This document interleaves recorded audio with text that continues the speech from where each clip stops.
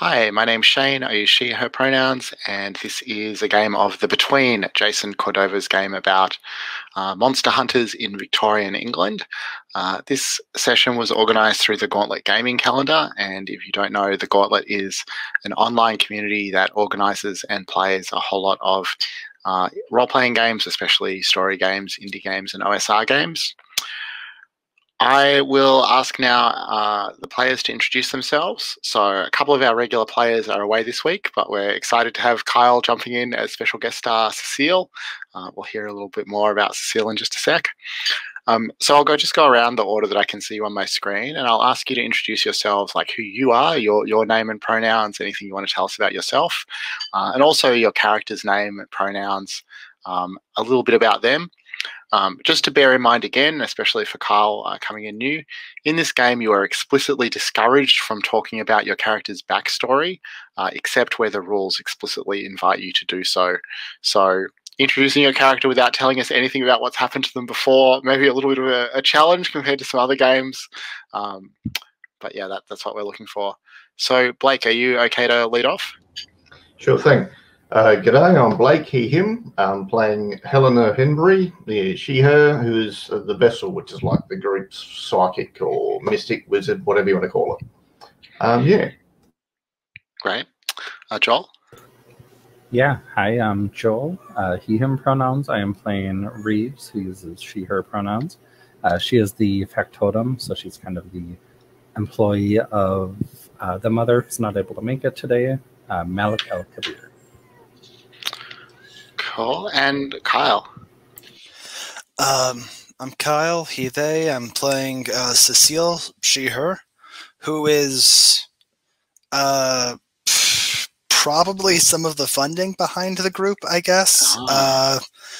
Doesn't actually show up much. I think she was probably away in like France or something until just before the session. Yeah. Cool. Well, yeah, let's keep it a little vague about where exactly Cecile has been. So just want to flag before we start that we are using a set of safety tools. Kyle, did you get a chance to take a look at the list of lines and veils in the safety tab? I did. I didn't add anything. It looked good. Okay. All right. So just a reminder to everyone, we do have that list of lines and veils and ask first topics. Reacquaint yourselves with those if you are not sure what's there. We're also using the X card, so if anything comes up in the game that's uncomfortable or just not fun for you, you're welcome to just tell us that you're going to X card it verbally or in the chat or however else. We'll just remove that content. It's not a problem at all. And we also have the open door, so if you need to leave, either just for a temporary break or because you're gone and you're not coming back, that's totally fine. If you can tell us that's happening, that would be great. But if you just need to leave, that's okay too. We're also playing under the Gauntlet Community Code of Conduct. I think that's all I need to say about safety tools that we're using. Obviously, if you have any questions about safety or anything comes up during the game, you can also just ask questions. So just before we get started, Kyle, can I just ask, like, have you played The Between before? How familiar are you with it? Or I have not. Okay. I've looked at the rule book. It looks a lot like Brindlewood Bay, so I think I get the system. Okay, cool. So I'm going to start just by talking briefly over where we're at in the story, like especially to bring Kyle up to speed, but for everyone else as well. Joel, you weren't here last session either, so hopefully helpful for you. Probably helpful if you navigate to the Threats tab in the Character Keeper. If you scroll across to the right, so you've neutralized the St. James Street Ghost and the Limehouse Lurker, but right now there are 3 active threats that you're trying to deal with, and those are Figs Pigs, the Coven, and Sally No Face. So just to talk through those briefly, Figs Pigs is about a group of cannibal pie makers. There are 3 of them on the loose, and each of them has an associated complexity 2 question that you can resolve. And when you answer one of those questions, it unlocks the opportunity that's listed under it in the Character Keeper. So if you look at Figs Pigs, I'm just going to mark that one as solved because the hunters did answer that question in the last session. We know that Patrick Figg thinks he is an owl, and you can use that information to lure him out into the open and then capture or destroy him. The second threat that's active at the moment is the Coven. We know that the Coven are a group of mysterious, powerful, and very evil individuals who have a plan to, what would you say, to bring about the vampire apocalypse and destroy all of London. If 5 more nights pass before you solve that threat, then they will begin their grand ritual, and that will be a bad time for all involved. They are also quite powerful magically, and we'll come back to some of the effects of their magic in just a sec. You're doing quite well for clues on them. You've collected 5 clues that you haven't used then yet, and it's a complexity 6 question to deal with them. The other threat that got introduced last time, which you haven't actually made any progress on, but it is active, is Sally No Face. Sally is a mysterious serial killer known for removing the faces of his or her victims. So that's the kind of stuff that's going on at the moment. We're going to start late in the afternoon. Carl, the game is organized into phases that correspond into parts of the day, so we're just late in the day phase at the moment. We'll move into the dusk phase in a little bit. Dr. Malik and the liar Jim Fletcher have headed off on their own to try and deal with Fig's pigs. I guess we'll find out next time when those 2 players are back what exactly has become of them. But meanwhile, Carl, we'll introduce Cecile in just a little bit, but I just want to have an opportunity first for Helena and Reeves.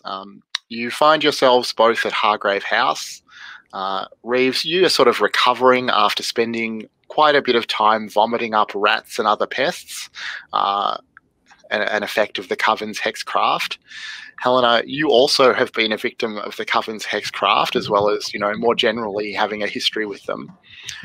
So I wonder what Helena and Reeves are talking about. But in Hargrave House, late in the afternoon, what do you say to each other, or what are you thinking of doing?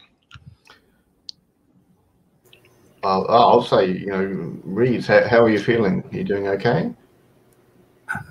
And I think Reeves has been walking around with just extra strength, mouthwash, just high concentrated disinfectant, is just looking at it and spitting another cup. Says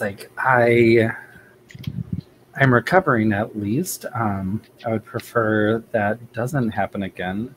I don't. You know about this sort of thing. Is there anything we can do to protect this house from it? The house is protected, but if we go out of it, then we can be targeted, and yeah. But we can't stay home all day, Yeah. So at this point, you both notice that Cecile has arrived. You both know Cecile. She's a hunter like the rest of you. You haven't seen her for some time. Cecile, I would like to propose that the reason you've come back now is that you are also concerned in particular about the Coven. Certainly happy to investigate other threats if that's what's decided, but you also have stumbled upon this plot to usher in the vampire apocalypse upon London. Sounds good. So how do you want to make your entrance? I think I just open the doors, march in with a couple people, porters carrying my bags with me, oh, Helena, Reeves, yes, you're here, wonderful. I hear London's going absolutely to the dogs, or should I say the bats?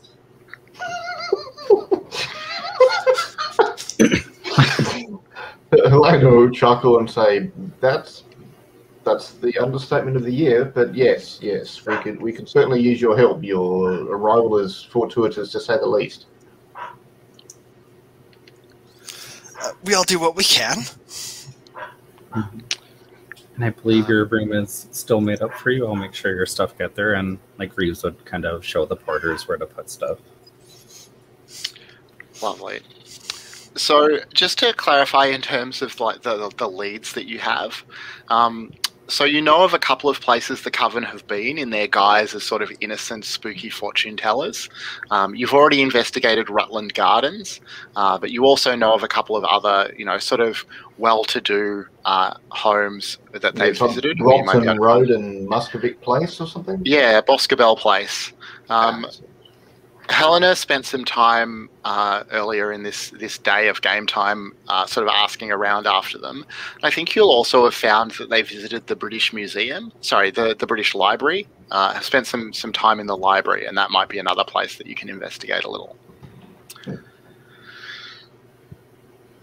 Yeah, so we have actually been asked by Scotland Yard to look into this, so we could go to one or more of these places and say, look, we've been asked by Scotland Yard to have a look around. Let's, we just need to have a look.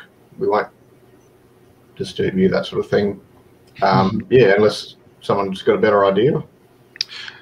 Sorry, just for clarity, it's Figs Pigs that Scotland Yard has asked you to investigate, but maybe that cover, maybe you can wield that cover in other locations. Why the hell not? Yeah. We're a bit fast and loose here at Hargrave House.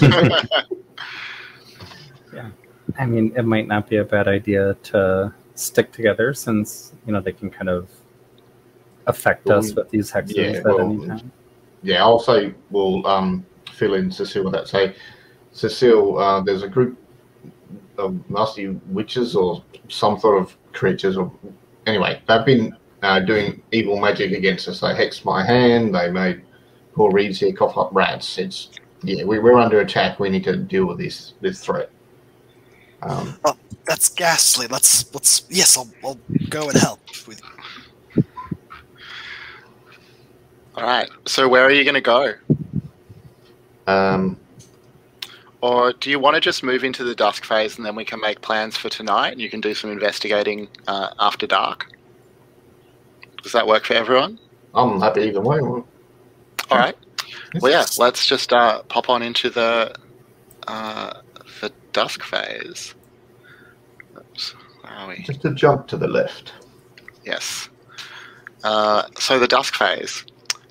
In the dusk phase, so you collect rewards if a threat was resolved. There were no threats resolved last time, so no rewards will be... Oh, sorry, that's for Dawn. I was looking at the wrong spot. Resolve any playbook moves or custom moves that are resolved during the dusk phase. Helena, do you have any dusk phase moves? I don't think that you do. Nope. All right. I think Reeves is the only one who has a dusk phase move. Yeah.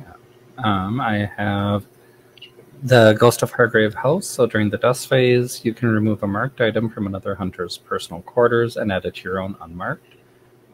Then the item is changed in some small way by the ghosts of the house. So I think, does Helena have any marked items that we can get back to you? Oh, I still have your amulets. I need to get that back to you. Is salt in your personal quarters? Okay. But the amulet's probably more narratively handy at this point. Yeah. I think I got them from you. Oh, wait. No, I used them after I took them from you. I'll say amulets again. And like last time, the chains had all been swapped out. So like gold ones were swapped out for silver. Some of the like twine ones were swapped out. And now this time, any amulets that have like pictures in them, like any photos have been basically inverted. It's like the negatives are used instead of the photos. I think they would have had like very rudimentary flash photography. Yeah. Yeah. Some freaky shit going on with my amulets. All right. We'll actually be coming to a threat that involves a camera in not too long. So there is definitely photography. No. Yeah, I looked at that Memento Mori stuff. I thought, oh, that's macabre. Shit, that is. Okay. All right. So the next thing that we do in the dusk phase is that I'm going to ask a paint the scene question about one of the rooms in Hargrave House. Today it's going to be about the music room. So I will ask you all to answer this one by one. A former hunter in residence once used the music room to wrangle a spirit using the power of music. There are still subtle signs of the struggle in this room. What are they? Helena, can I get you to go first? Subtle signs of the struggle. The fixtures, the cornices along the ceiling and the floor are being warped by either heat or cold, just rapid temperature changes where the spirit was phasing in and out of our reality. As you know, the person was mad and playing the piano or whatever it was. So yeah, rapid temperature distortion in this spot it's 1 foot, over there it's like 3 foot wide, and yeah, because they were changing sides as they were coming through. Yeah, right. Nice. And it just can't be fixed. Whatever someone tries to fix it, an accident happens. Excellent. Reeves, what about you? There is like a couch and kind of like a lounge chair for listening to the music and kind of like lounging and relaxing. And there's a fur rug on the ground where the fur always changes position. No matter how much you like try to comb it one way or move it one way, it'll like change positions to mimic something like significant to the spirit. Maybe like it mimics hands like trying to reach the fur almost. Nice. Cecile, what about you? I think if you spend any time in the room, like you'll pretty quickly get like the tune the hunter used to bind the spirits just like stuck in your head. Like even if you've never heard it before, you'll just find yourself humming along. Nice. And you know a fair bit about music, so how do you find that? I avoid the room like the plague. I have my own very special song. I do not like it being contaminated. Fair. All right. So the next thing we do in the in the dusk phase, is that all of you declare what you're going to be doing during the night phase. Again, just to clarify, the night phase moves pretty quickly. We'll frame scenes pretty hard. The night phase is the only time that you can actually resolve the threats. But at the moment, you're not in a position to resolve any threats because you haven't answered the questions that would allow you to do that. So probably it's more likely that you'll continue investigating. Maybe you'll get a chance to resolve a threat later in the night, depending on how things play out. But does anyone have an idea of what you want to do in the night phase? Yeah, I'd like to go to Brompton Road and have a chat. So, we've been asked to investigate the half of Scotland Yard and just have a look around. We won't harm anyone, and yeah, just visit them and have a chat. Is everyone happy to do that, or at least to start off by going to Brompton Road, or do either of you want to do something different? No, I think we've That's good. Cool. So we finished the night phase. I am going to read out a prompt for one of the unseens. So this is probably the most unfamiliar element of the game if you haven't played it before. If you turned to the London at Night, the unseen tab in the Keeper, tonight we're going to use the night shift at St. Thomas's, which starts at G1 if you want to read along. The night shift at St. Thomas's. Sitting across the Thames from the Palace at Westminster, St. Thomas's Hospital is London's newest hospital, purpose-built to the most modern standards of medicine. It consists of sprawling wings joined by covered walkways, allowing convalescent patients to take the air during the day. But at night, a skeleton crew struggle to save their charges from the illness, accidents, and violence that stalk the gloom. Here, we're going to move into the night phase. And the way this works is I'm going to ask each of you in turn as we go through the night phase to read and then answer one of those questions. So, Helena, I'll get you to go first. If you could read the first of the questions under Night Shift at St. Thomas's. Okay. A destitute woman is in the throes of a complicated birth. A porter holding her down while a surgeon begins to operate. How do we know that the child will never meet their birth mother? Oh, Jesus, that's dark. Off to a great start.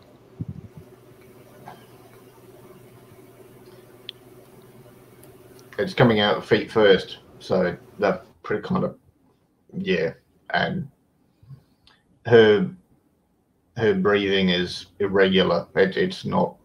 She can't get her breathing right, and it's coming out feet first, and it's not working. Yeah. Damn. All right. So here we go into just regular scenes. Kyle, just so you know, one of the ideas here probably doesn't matter so much for you because you're only here for one session, but one of the ways you can get XP is by triggering an echo in the night, which is to reintroduce an image or a theme from the unseen narration into the main game.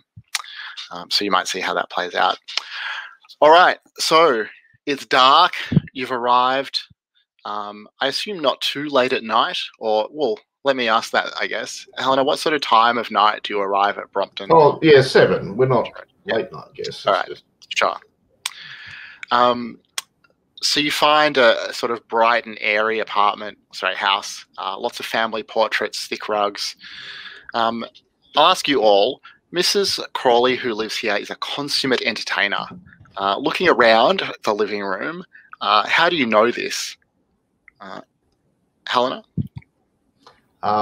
She's got those, well, I think they're wax tubes or something. It's like the thing that came before the record player. Yeah, nice. She's got like a shelf, big pile of them, and one's proudly displayed on the mantelpiece or something. Nice. Reeves?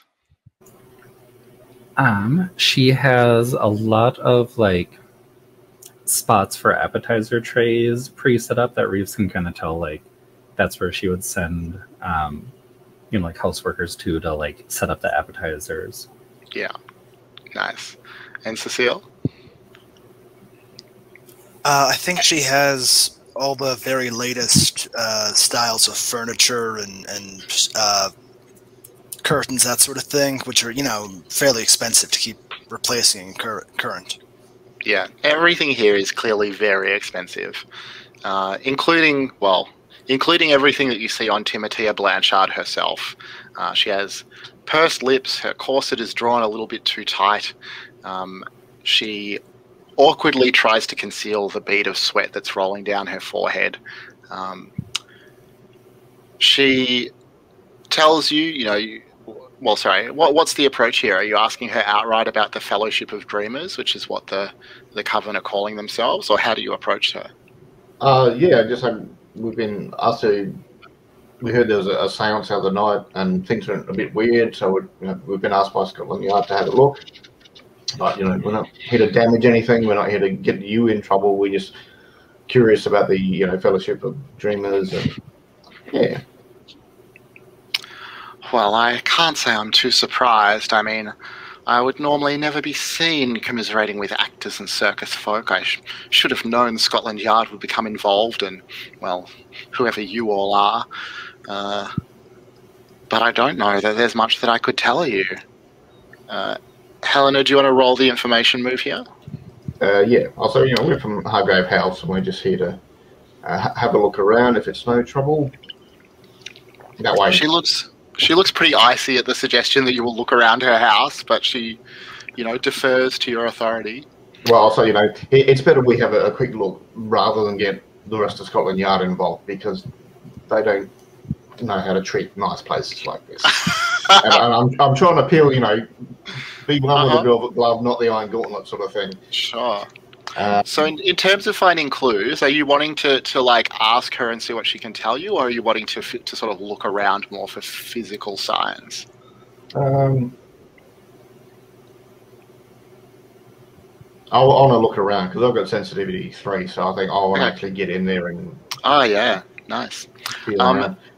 So can I get someone to post the dice roller in the chat because I do not have it open. Oh, great. Thank you. And is there anywhere in particular that you're going to look for these things? I'll ask you, where was the seance held? All right. So, yeah, she'll indicate the parlour. Okay, cool. So we certainly don't need to look in bedrooms or anything like that. I should hope not. Well, go ahead and roll. You were saying you were going to sort of use sensitivity to try and like sense what's happened here. Just take a deep breath in and look around the room. Okay, All right. let's go. See if this is going to work. Oh, nice. All right, so we will come back and see what you... Oh, no. We lost Kyle. All right, well, hopefully Kyle will be back momentarily. Oh, here we go. I just let him back in. Sorry. We lost... That's all right. We lost you there for a sec. All good? All right. Reeves, what do you do as Helena heads off to look around the parlor? I think Reeves would kind of say to her, like, we will of course try to be quick here, but it may take some time. So you might want to sit down for a moment. Would you like me to make you some tea while you wait? Oh, that is very kind of you. Well, please. And she begins to relay her extremely precise specifications for her evening tea. Mm-hmm. And Reeves takes it like very professionally, but like her jaw's just starting to like tighten a little bit more. And it's like, of course, ma'am. It'll take me a moment to find my way around your kitchen, so I'll be a little longer, but I'll try not to make you wait too long. Of course, it's very kind. And then what? Are you going to look for clues in the kitchen, or what's the plan? Talk to a servant, perhaps? Yeah. In the middle of like making tea, because she's got a job to do. Also, like, look for clues. Any of the fishy stuff that I'm sure Helena may have said. Keep an eye out for XYZ. Yeah. That's kind of like the type of stuff Covens would have. Cool. All right. Well, do you want to roll with reason, maybe? Yeah, absolutely.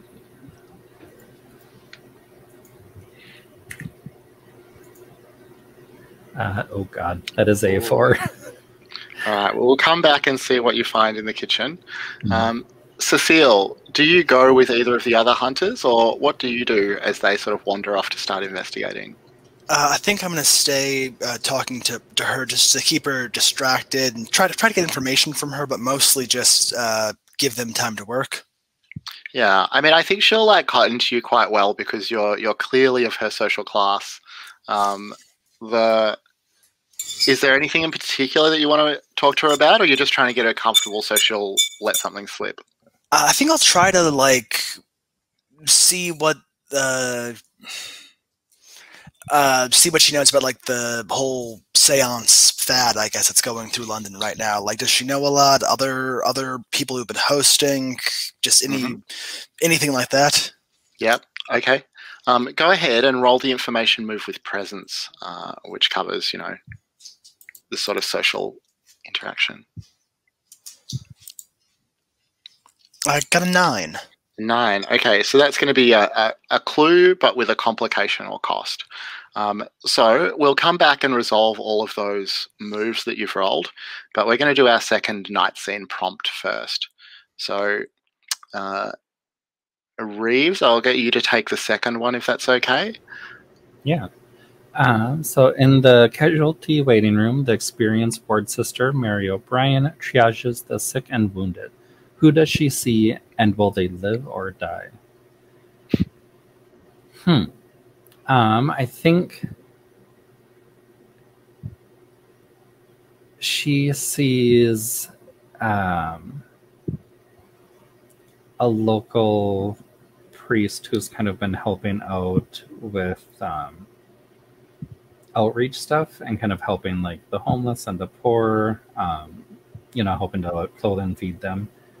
And, some of the illness going around, they had caught it also. And I think I will say he will not be making it through the night. I think she kind of sees like some of the signs that like he's not going to make it, and politely like asks him, says, I think there's some people over here that may need your services, and kind of brings him to like the area of the triage place where the people aren't going to make it, and like has him help them, knowing he's also not going to make it. Nice. All right, so we'll come back to Brompton Road, where Helena, you have headed into the parlor where you know that the seance took place, and as you open your senses, you notice a couple of things. Let's see. The first is, you sort of you walk into this room, you take a look around you, sort of open your psychic senses. At first, nothing seems to have happened, but then you notice there is a large portrait of one of the notable ancestors of the Blanchard family prominently displayed in this room. And when you came in, she was just sitting nicely for a portrait, or had been when the portrait was painted. Now you notice that she is holding up a length of rope between her two hands. You're sure that it didn't look like that when you came in. But you also find something else. What will you find? Because your 12 on the roll gets you a mastermind clue as well. Maybe I will hold off your mastermind clue for now and give it to you a little later, if that's okay. Right, so do I write down about the painting under clues? Yeah, so the painting is a clue for the Coven, that's right. And then what will you do next? If there's any adjoining room, and I'm sort of not being watched, I'll go and do the same thing. I just sort of take a couple of seconds, take a big breath, and just try and feel the vibes of the room. Okay. Yeah, go ahead and roll the information move again. The peanuts. All right.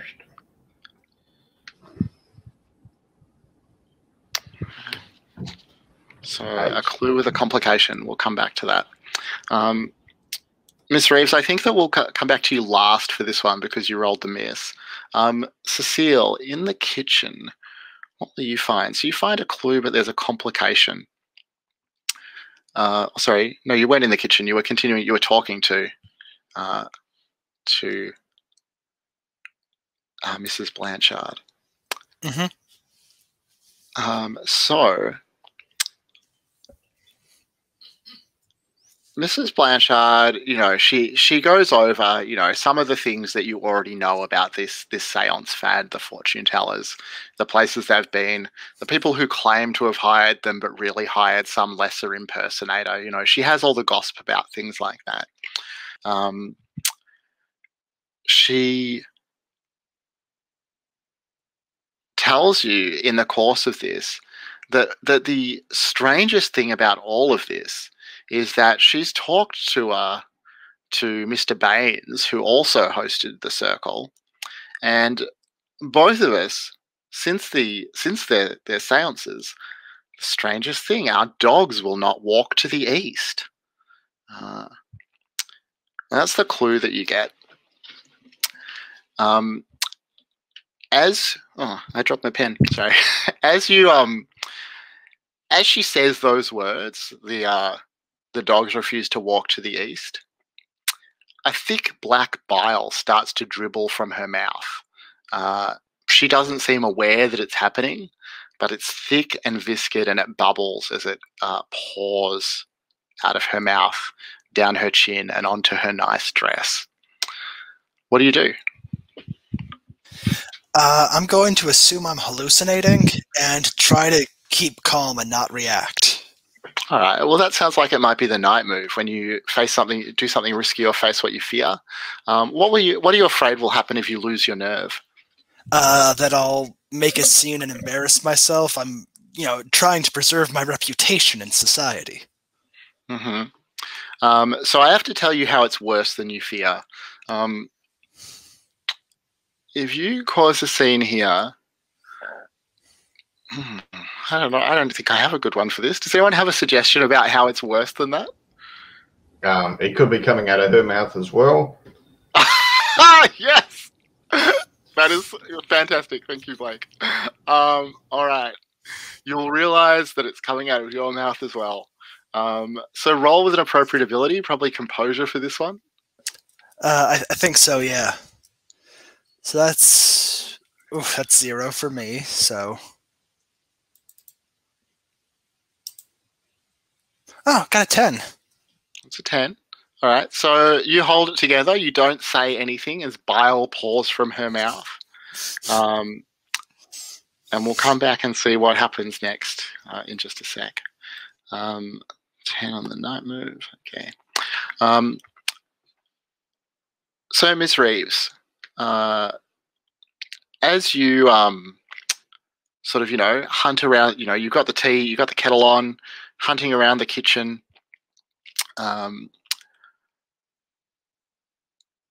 you're not really seeing any of the things that you hoped you might see. Hard even to find the tea cabinet because it's such a vast kitchen, so many nooks and crannies and cupboards and pantries. But at one point you turn around and you are very surprised to see an old woman with a veiled face standing immediately in front of you. And she whispers something in Latin before she claws out at your face with her hard yellow nails. What will you do? Oh God. I think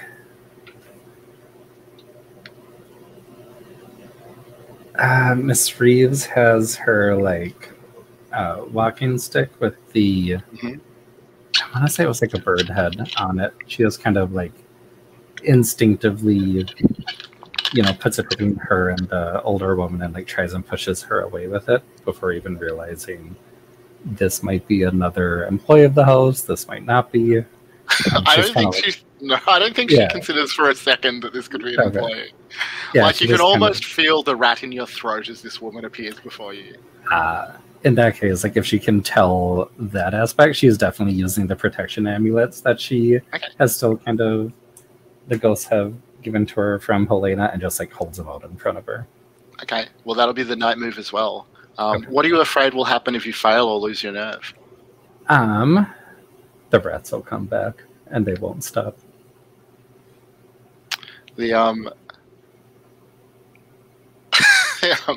So it is worse than you think. This time, the rats will still be released from your body, but not through your mouth. Yeah. Okay. Yeah. So go ahead and roll. I guess either composure or sensitivity makes sense here. Okay. I think I will do composure. That is a 9 total. All right. So you do it or hold steady, but there is a complication or cost. The keeper describes what it looks like. All right. So the protection amulet clearly she staggers back. You've at least bought yourself some time, but not before she manages to lash out and lacerate your face with one of those horrible yellowed fingernails. So a condition, maybe lacerated cheek, something like that. Okay. Right. Oh, sorry, I should have saved that for after the next unseen prompt, but we'll go with that anyway. So we will go to our third night scene prompt. So Cecile, I'll get you to read this one. The third one under night shift at St. Thomas's. All right. The young nurse Agnes Pell walks the tuberculosis ward, silent but for the labored breathing and hacking coughs of her charges. Who do we see among the gaunt, pale patients that show death respects neither age nor rank? I think we probably see someone from Parliament here, some big important person from the House of Lords. Nice. So just in terms of having material that you can reincorporate for an echo in the night, do you want to flesh out the scene a little more? What do we see of his deathbed? Yeah, I think even here he's surrounded by he brought fancy gilded pillows with like golden threads and like really expensive silk blankets, and he's just sort of hacking up blood on the finery. Nice. So we'll come back to Brompton Road, and I just want to check in first with Miss Reeves. So, do you call for help? Like, are you doing this silently? What happens as this this witch rears back? I think she's immediately calling for Helena, because like in her mind, any of that like weird magic stuff, that's Helena. So yeah, she's just like shouting her name. All right, so we'll come back to the scene in the kitchen, but first of all, Helena, you found a clue in the second room that you wandered into, the second of the parlors of the house. Again, nothing in there that was immediately apparent to your human senses, but when you let your spirit roam a little, what appeared to you was a slick of a sort of purplish goo on the floor. If you tried to wipe it up or anything like that, you noticed that it immediately reappeared, that it could not be cleaned away. And after just a moment of that, you hear Miss Reeves call your name from the kitchen, clearly in some distress. What do you do? Run in there full tilt. All right. So we'll catch up with the kitchen scene, but I just want to check in with Cecile first. So you have held it together. You haven't noticed the bile. You haven't acknowledged that you've noticed the bile dripping down Mrs. Blanchard's face. And suddenly you hear Miss Reeves call out from the kitchen for Helena. What do you do? I want to get out of this room, so I'll just stand up and like, oh, Reeves, she's such a dear girl, but she gets overwhelmed. I'll go give her a hand. You stay right here. So Mrs. Blanchard will not stay right there. She's going to get up and follow you, leaking black bile all over the carpets and rugs. But the two of you arrive in the kitchen just in time to see that this veiled older woman, clearly a member of the Coven, there's no doubt in any of your minds about that, has been, she had been repelled by the protection amulets, but at this point, she has, just as you come in, managed to cast some spell to weaken their effect, and now she lunges forward at Reeves again. Reeves, what do you do? I think realizing like the amulets aren't really working just kind of throws them to the side, and probably like her walking stick that she has with the bird head just grabs it and is ready to use it like a baseball bat and just start, swinging in self-defense. All right, we'll make the night move. Okay. Probably vitality, I'm guessing. Yeah. What are you afraid will happen if you fail? That Reeves will miss and the witch will like claw her face again. It's worse than you fear because she won't use her hands again. It will be something magical and terrible. But go ahead and roll with vitality. Okay. Ooh, that is a 12. Nice. On a 12 plus, you do what you intended or you hold steady, and the keeper will tell you some extra benefit or advantage you receive. Do you have an idea of what sort of benefit or advantage you'd like in this moment? If anything, maybe Reeves kind of like rears back and takes a big swing, and we'll say to bring back to the unseen, like it hits the witch in the face and she's kind of coughing blood just like the Parliament member was. Yeah, nice. On all the like fine curtains in this house. And maybe like that blow to the face just affects how she's able to speak, and so she isn't able to like enunciate to cast spells as easily. Yeah. So she definitely like staggers back. She's clutching her face. She's hurt. She's on the ropes a little bit. Helena, what do you do? I'm going to try my lots of smoke, salt and smoke. All right. I'm screaming out stuff in ancient Greek. Now, can I say that this cameo pendant, which is someone else's picture, is this witch's face? I didn't know until I saw her. Then I'm like, I've been hanging on to this thing for like 7 years, and now I know what it's for. Yes.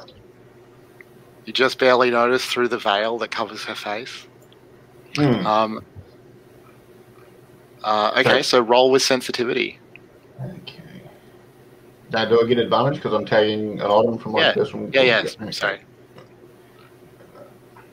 I should smash it to the amount of dice I've got. 4 and 4 and 3. 11. So 11. 10. All right. So you do what you intend or hold steady. So what is it that you were doing there? Which of the effects were you conjuring? I'm trying to banish her. Banish the spirit from this place. Okay. If we go what we did with the vampire, we can say it's until the next new moon. Well, but this time you've rolled a 10, so you'll effectively banish her, the spirit of her that's here. Cecile, you see that Helena has, managed to cast some magic. You sense that it was effective. You have an opportunity to do something before the witch vanishes if you want. But what do you want to do here? Mrs. Blanchard is also clearly on your heels. She'll be in the room in just a moment as well. I think I'm going to faint backwards on Miss Blanchard to try to keep her out of the room. All right. Yeah, I think that you can do that. You don't necessarily need to roll for that. You'll get some bile on you, but maybe that's okay. Miss Reeves probably will be the one who has to clean that off, so... all right, let's have our last unseen prompt then. So this is a paint the scene question. So this will be a question for all of you. Blake, can you read that one out? Okay, so as dawn begins to break, how do we see the staff dealing with the stress of the night before, knowing they will be back again soon? All right, so the doctor's giving them to heroin or cocaine or whatever. Yeah, they're in a side room and they're passing the needle around to shoot themselves up. Probably cocaine, stay away. Nice. Ms. Reeves?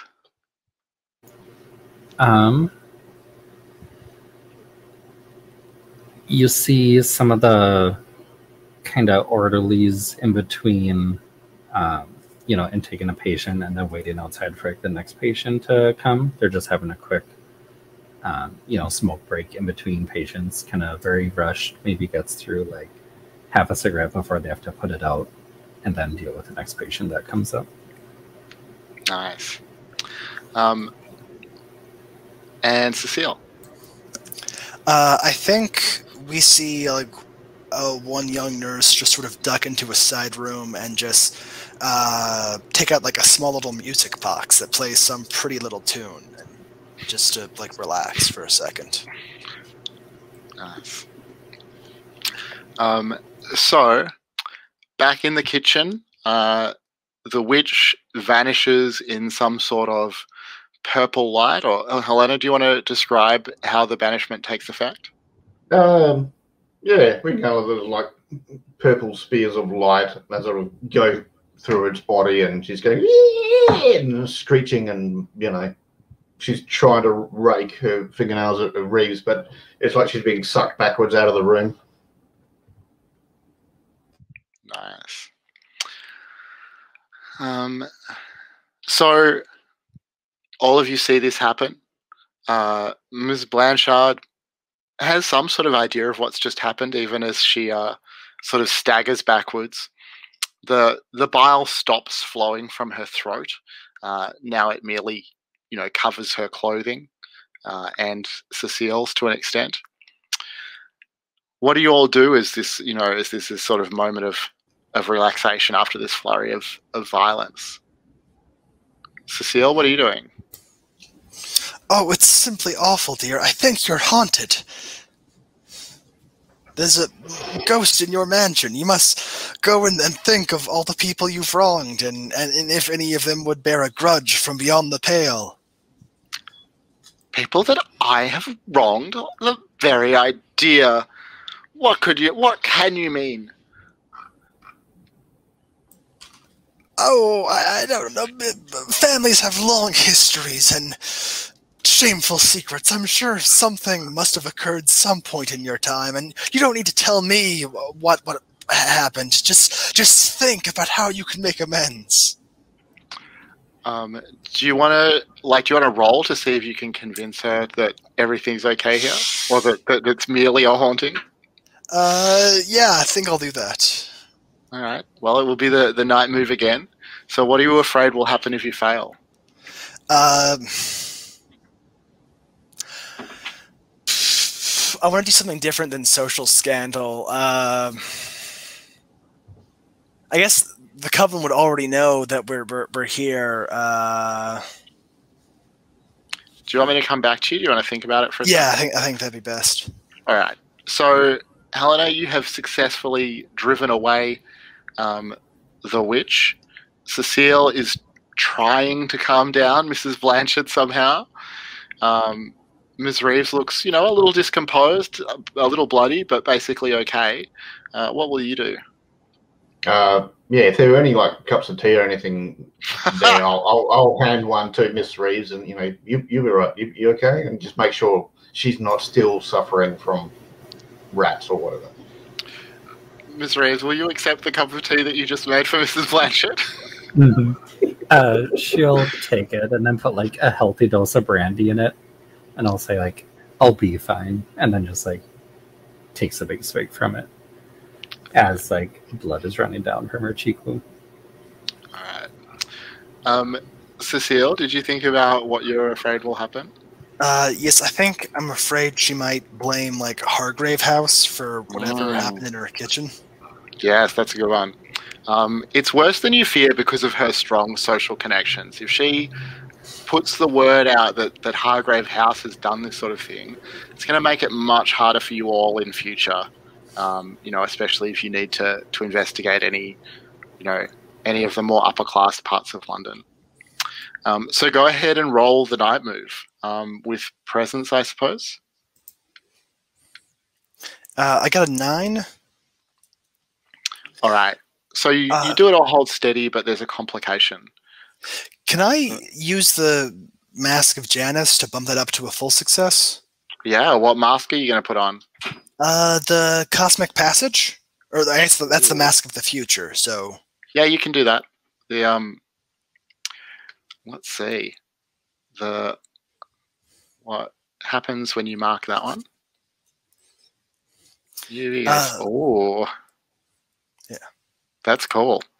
All right. So we're not narrating a specific scene now. That's just a new move that you've unlocked. That's awesome.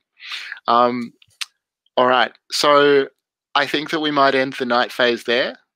You've had your big action scene. You've collected some information, and probably in the morning you can take some time to think about it and figure out what's really going on here. Is everyone happy if we do go to the dawn phase now? All right. Well, actually, we'll take a break now because it's just come up on 11. So let's just come back about 9 minutes past the hour, and we'll head into the dawn phase. All right, we're all back. Is everyone ready to continue? All right. We will start with the dawn phase. You have returned to Hargrave House. Sorry, I'll keep dropping my pen. Where's it gone? Maybe it's just gone now. Sorry, I'm gonna actually climb under my desk. I'll be right back.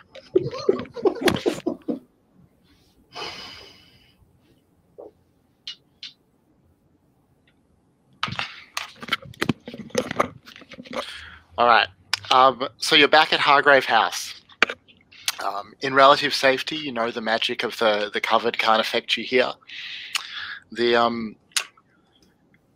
one thing that I would point out, I guess when we head into the day phase, but I'll just mention it now, is that Ms. Reeves can't trigger the vulnerable move to clear conditions without the mother here. But either of you can trigger it for her if you invite Ms. Reeves to share your vice with you. So just bear in mind, Ms. Reeves can't ask you to share her vice, but you can ask her to share yours. But that is for the future. Right now we're in the dawn phase. You collect rewards if a threat was resolved. That won't apply. You answer dawn questions. So these are the kind of XP prompts in your character keeper, just to have a quick look, see if you're getting any XP for any of those. If there's any that you're not sure about, feel free to discuss them.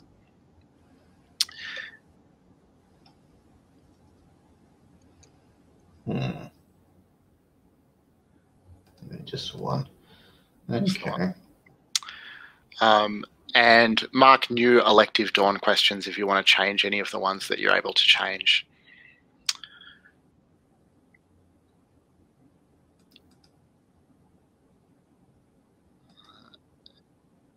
Then we will resolve any playbook or custom moves that are resolved during the dawn phase. I'm pretty sure that only Ms. Reeves has one of these. You claim a memento from last night. Is that right? Yeah. And it's an item that I could have reasonably acquired. I think Miss Reeves takes the blood that was knocked out of the witch's mouth. She kind of like manages to collect, thinking like, maybe Dr. Alkabir can like do some examining on it. Who knows what kind of properties it might have. So she has like a small vial of witch's blood. Amazing. Excellent. We resolve any Janus Mask prompts that remain unresolved. I don't think we have any of these. Does anyone have any that they still need to narrate? All right. And I just want to get in a couple of details here. So, Helena, you rolled a 12 on the information move, and you get a Mastermind clue for that. The Mastermind clue, and there is space on the very left-hand side of the Threats tab for your Mastermind clues. But you notice as you return to Hargrave House that the Morning Chronicles lead story is of a pile of roses dyed sapphire blue that was left right at the door to the Queen's personal chambers in Buckingham Palace. And you know that the colour sapphire blue is connected with Theodora Braithwaite. But according to the story, no one knows who left them there. The other thing that I want to describe, let's see, is a scene that's happening elsewhere in London as the lights, as the daylight starts to break. Where are we? There is, sorry,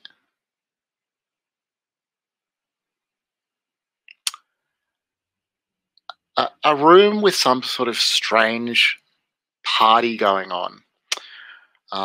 There are a number of mannequins dressed in finery that have been carefully arranged all over.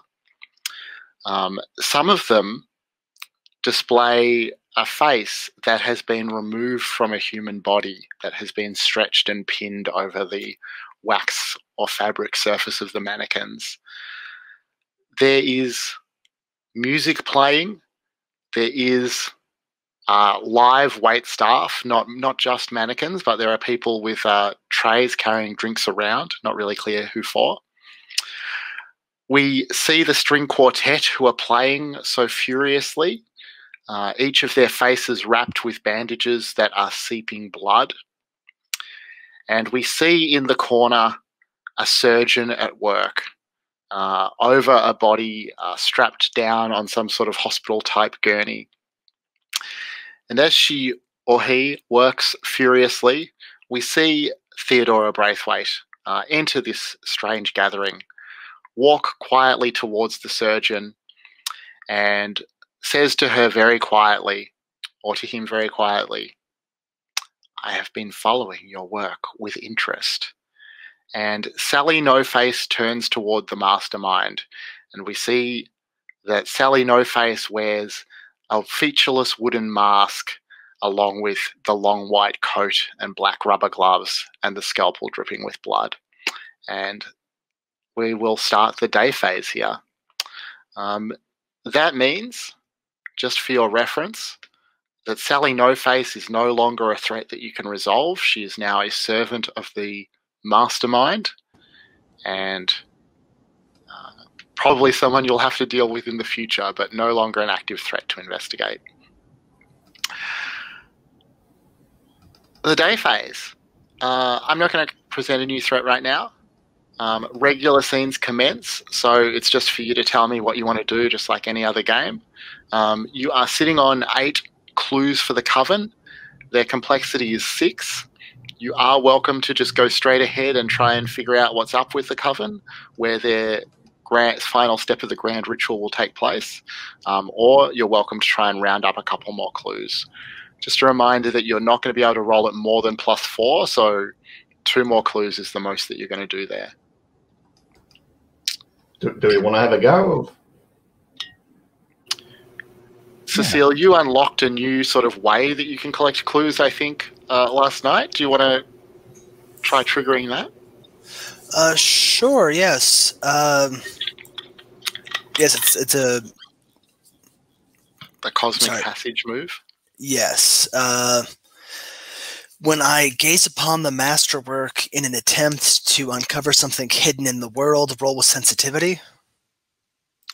So, I mean, what would that look like? Would you have to go to the place where your followers endlessly play this song dedicated to your glories? Or, you know, can you just hum it and contemplate it in that fashion? Like, what has to happen?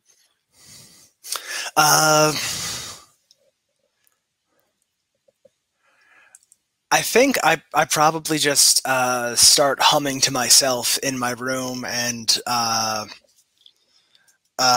just sort of emanates through the whole house. Like, it's not that loud, but for some reason you all hear it. You all can tell I'm doing something with it, and just start like dancing with my eyes closed somehow. Like, and then like eyes snap open. And I'm like, aha. Mm-hmm. So I'm curious, like, without telling us anything about your history together, do the other hunters know about the masterwork? Or is that something that only Cecile and her followers know? I don't think I hide from the house, and I'm pretty old. Like, I'll make offhand references to stuff that happened way before I should have been born, judging from, like, my appearance. I was wondering, like, when she hums that tune, is there like a string quartet in an art gallery that just play different songs all day as entertainment? But when she hums it, they start playing the same tune because they're her worshippers and they don't even realize, sort of thing. They've just got a subliminal. Oh, that's a great idea. I don't think it's quite string quartet. It's not that fancy, but I think, yeah,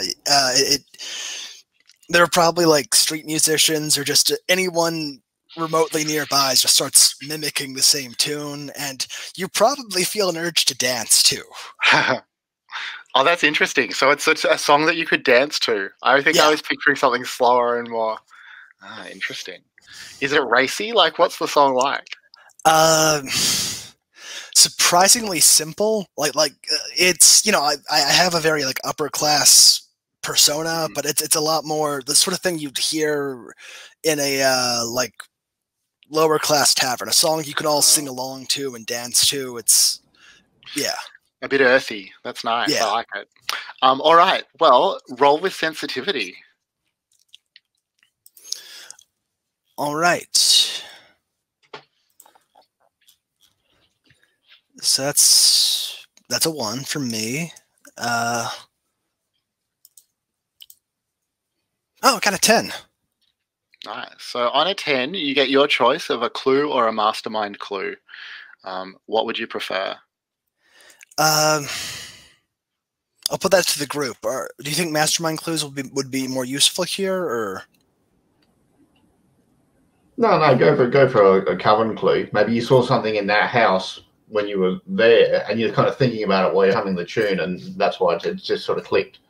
That sounds good. Yeah, I'll go with a Coven clue. Yeah. All right, just bear with me while I do some scrolling in my PDF.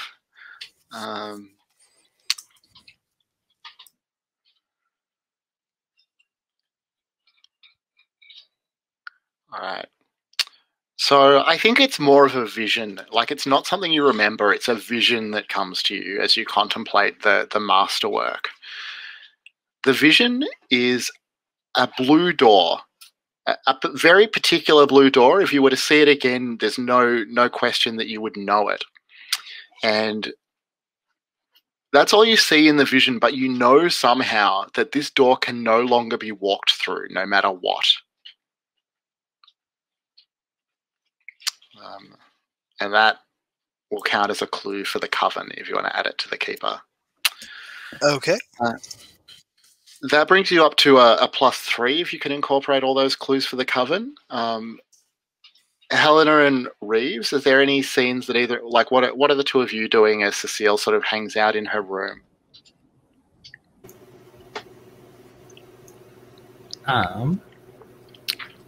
Reeves is probably, I mean, after, like, I'm guessing all of the house staff are dancing along to the song, and she's probably exasperated trying to, like, if this is a recurring thing, she's probably a little used to it by now, and is, like, trying to get people back to work. You know, Cecile's dress that she wore last night is stained, like, keep scrubbing at it, but as she's doing that, she's tapping her feet along to the music, but, like, resisting dancing. Nice. What's Helena doing? I think Helena's going to go to the library, but she doesn't want Reeves to come with her. She's like, no, you stay here and take it easy. She had a rough night, so she'll go to the library, but like she'll hear a bit of the song before she leaves, so she's humming it while she's walking through the streets. All right. And when you get to the library, what's the plan? Do you want to ask around? Do you want to, extend your senses again? What will you do? Well, I'll ask around first, see if anyone, from the Fellowship of whatever they were. Dreams, I think. Yeah, Fellowship of Dreams too. Where did they go? And, Dreamers. And just look around the esoteric section of the library. And then take a deep breath and try and get a vibe for the place. Well, I heard presence, reason, and sensitivity in there, so I guess roll with whichever one you feel most connected to. I'm going to go presence. I'll talk to people first. Okay. Yep.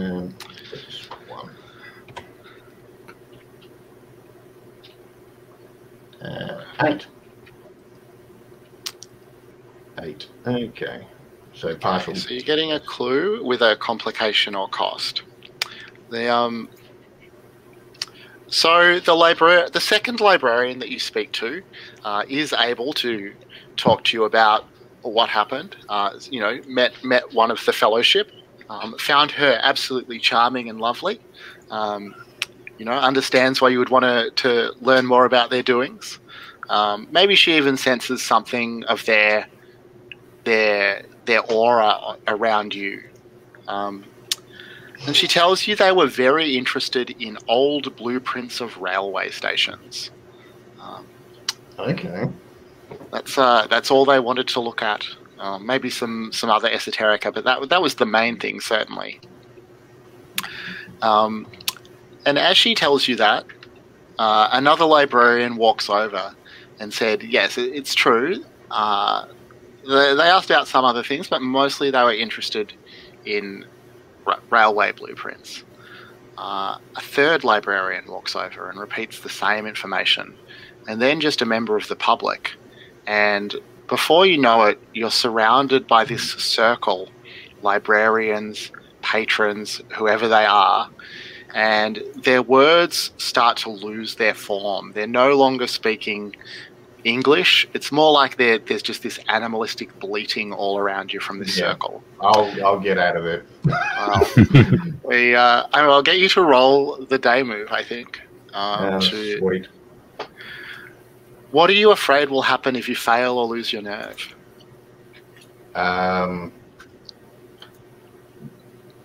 They're like, they're going to try and get me into a side room, and you must see this under the, but they're actually forcing me to go in there.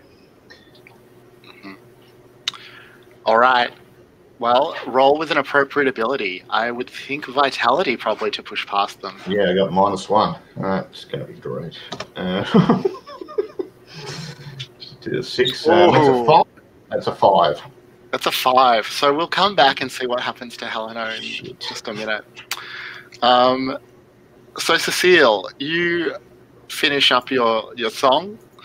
You have an opportunity to spend some time with Ms. Reeves. You know that Helena's gone out for a while. I think she probably would have left a message saying, she'll be back later. Don't wait, something like that. I guess you all go about your business in different ways. Would you like to share your vice with Ms. Reeves, or is there something else that you'd like to do? Yes, I think I'll share my vice with Reeves. If that's all right. Yeah, I think. What is your vice? My vice is extravagant spending, I believe. Gonna take Reeves shopping. I love it.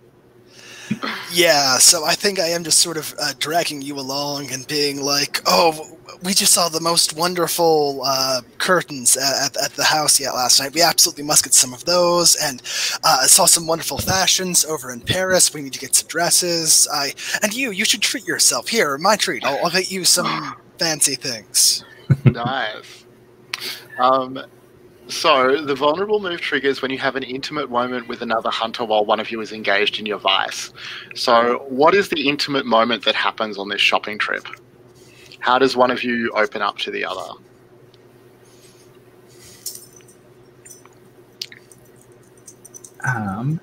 I think unless you have an idea, I think maybe it's Miss Reeves is always in very dark, simple, reserved clothes, very professional, kind of very subdued and that sort of thing. And pretty much most of the trip, she's carried around all of your shopping bags and stuff. But at the place where you're you should treat yourself, get something. Miss Reeves is just kind of denying it, oh no, that's, I'll have nowhere to wear it to, that's not necessary, yada yada. And maybe you pick out a very extravagant, very pretty dress for her and kind of help her get into it, since she's a little unsure of it and doesn't know how to put it on herself. And she kind of looks in the mirror and realizes she feels pretty for the first time in a long time. Aww. All right. So you may each clear an appropriate condition. I don't think Cecile has any, but I know that Reeves does. And because it's your vice, Cecile, you can choose either to stumble on a clue or to invite the other hunter to ask about your past, and then you must answer truthfully, but not necessarily completely.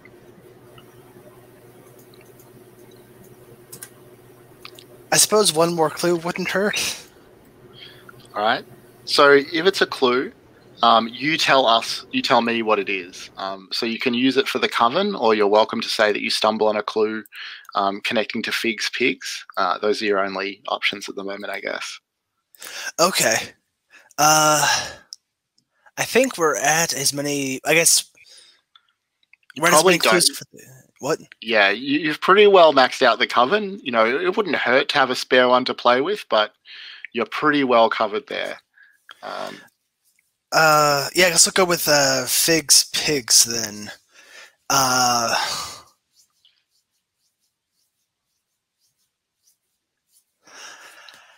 I think while we were going around with our extravagant spending, I went with some the sort of people who normally supply gourmet restaurants, and basically getting them to supply the house instead, and picking up some information about the movement of rare meats and stuff relevant to the Fig's Pigs. Mm-hmm. Yeah. So go ahead and just write that in as a clue on Fig's Pigs. Okay. Okay. Back to the library. Helena, the circle of people have grabbed hold of you and are dragging you towards what looks to be some sort of trapdoor leading down beneath the library. Do you want to put a mask on, or do you want to resist some other way? Like, what would you like to do here? Yeah, I mean, can I just get physically violent and run out of there, or? Well, you can try it. You can try it again. So they've got a good grip on you now. You're doing something risky or facing something you fear, but you can roll the day move. What are you afraid will happen now? Yeah, basically, this is, they work for the Coven, and they're going to keep me there until the Coven comes or something. Okay. Well, roll again with vitality to see if you can get out before it's too late. I've got a thing that says Book of Ancient Language with some blank pages.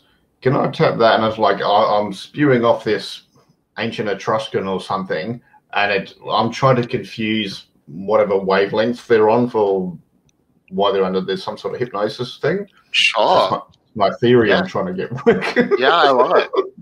So roll vitality with advantage. So where's my vitality? I got -1. Just as well I did. All right. And then I take 1 off. So 8, 7. 7. Okay, so you succeed with a cost, or is that right? The keeper will tell you how your actions would leave you vulnerable, and you can choose to back down or go through with it. So you'll get away, but you'll get a condition probably roughed up or something like that. Like you'll be hurt in the scuffle. Are you happy with that? Yep. You go through it? Okay. So yeah, mark the condition roughed up, but you break away from this circle of people. You rush out. Well, what happens then? You rush out, or? Oh yeah, I'm not worried about decorum at this point. I just run back to the house. Yeah. I mean, I think that what happens is that you run into these two as they're returning from their big shopping trip. All three of you notice in the distance a dark, heavy rain cloud centered over Buckingham Palace as you head back inside to figure out what's going on. Fantastic. Do you want to take some time to try and answer a question here to put those Let's together about the ritual? So the question for the Coven is, when and where will the final step of the grand ritual take place? So that's what you're trying to figure out. Because like the first place, it was clues pointing somewhere else, but then we went to the second place and there was like ectoplasm and a witch there. So I think that was it. I think that's going to be the place. That's my argument. So what clues are you going to use to support that? All right, let's try and get as many as bloody possible. There are a bunch of clues pointing at East London. Was the home in East London, or? It was not. I think that we decided the other week that East London is more like the working class areas. Yeah.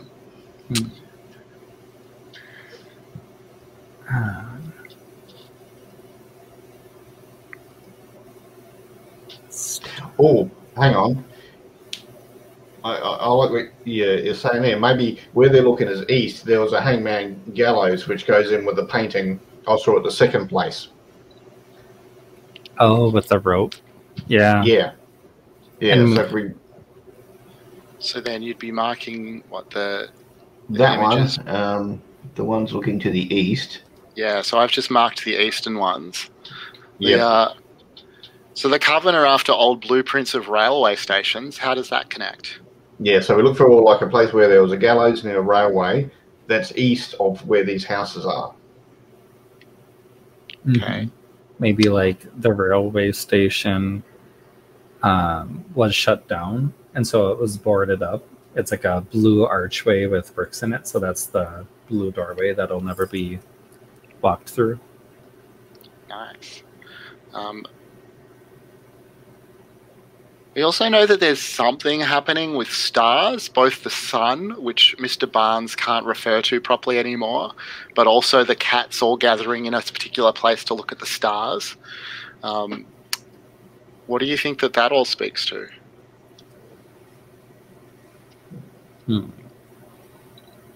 Maybe the people at the railway station doing fortune telling and astrology and all of that.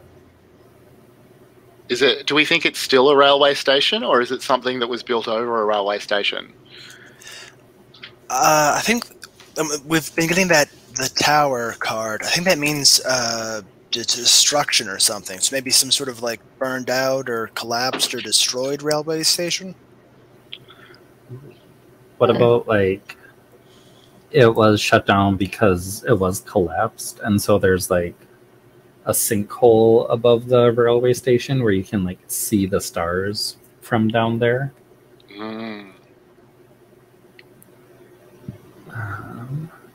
I mean, we could probably leave it at that. We've got a good and leave some clues for the next one or whatever. Well, I don't know. That's only going to bring you up to +1. I'm dying for you to explain what Mr. Bain's small extra body part has to do with all this. But yeah, if you want to roll at 2d6 +1, go ahead. Or if you want to try and incorporate some more. What does the purplish goo has to do with this old, abandoned, demolished, collapsed railway station? I want to work the body part in, but I don't know.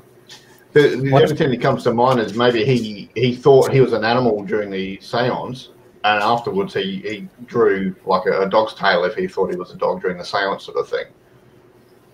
And the stars they're looking at, it's the dog star. Oh, nice. So yeah, I mean, you can just explain the clues as not actually being relevant. Like you can explain them without incorporating them per se. If you say, actually that has to do with this other thing or something like that.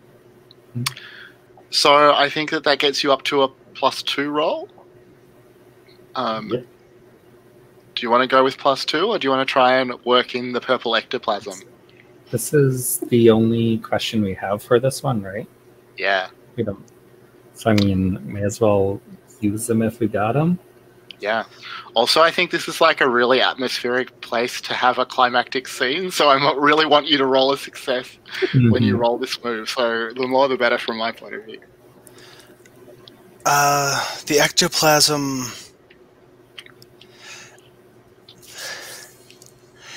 I'm not sure if I can explain the purplish part, but the goo could be that it's like old rail grease or old train grease, something they'd use to grease up the mechanisms and all the mechanical parts there.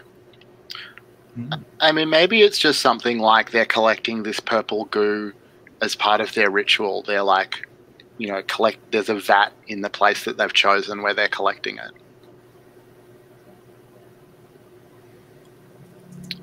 A combination of old railway grease and ectoplasm and blood and other terrible things that we shan't name. Yeah, like that. These three places are actually preparation sort of rituals, and then they're going to use a lot more of this goo at their actual place, sort of thing. Oh yeah, they've harvested the purple goo from the minds of the people they've conducted the seances for. All right, and what does it mean that Reginald Barnes now only refers to the sun as the day star? Does that just connect back as well to the sinkhole that you can look up at the sky through, or is there a further meaning?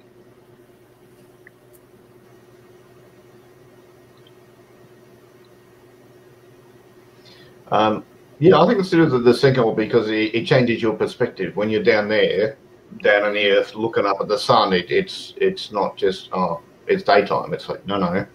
It's because it's a really deep sinkhole, so it's like this is your one avenue of light in a world of darkness sort of thing. Nice. So that gets you up to your max, so that's 2d6 +4. I like to invite a guest star to be the one that rolls for this because it can be anyone. So Kyle, if you're okay with that, let's have a 2d6 +4 roll. All right. 13. Nice. Do you get something extra if you answer on a 12+?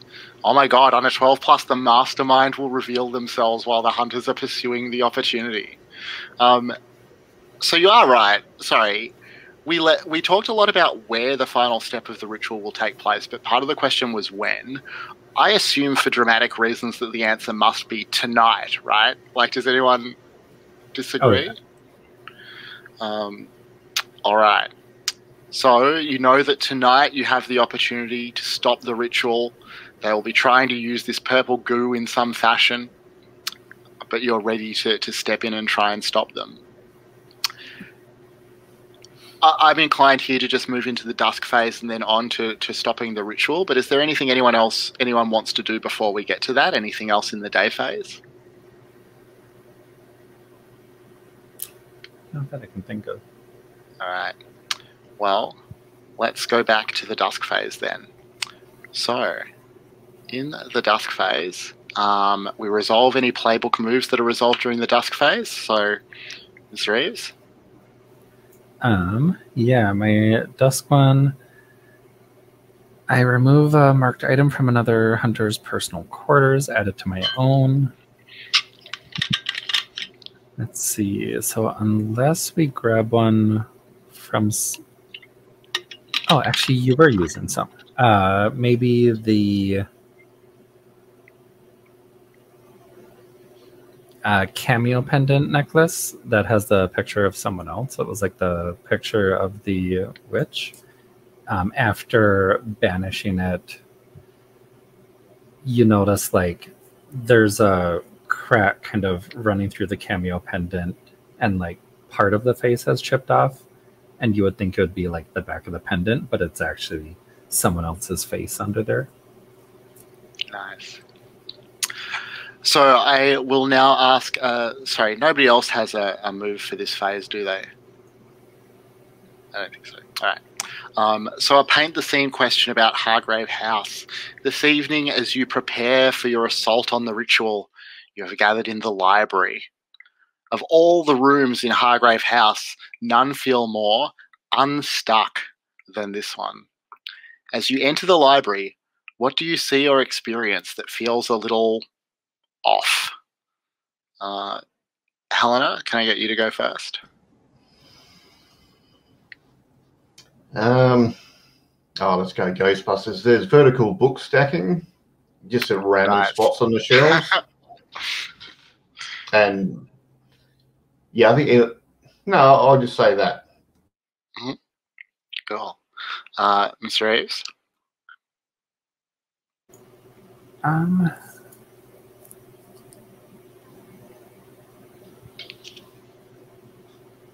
think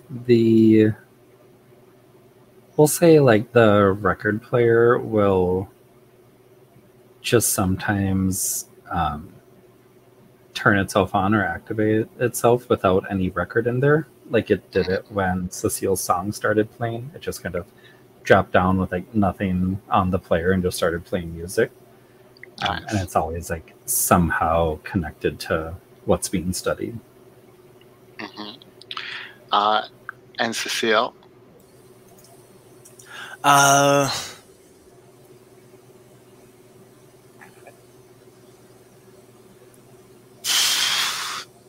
Maybe shadows never quite look right in here. They always seem a little, like, the angle seems a little off, or the little darker or starker than you would think. Mm-hmm. Nice. I don't know. That's cool. So the next thing is that you each say what your hunter will be doing during the upcoming night phase. So I assume that you'll all be confronting the Coven to try and stop the ritual, but if you have anything more specific that you want to propose, Helena?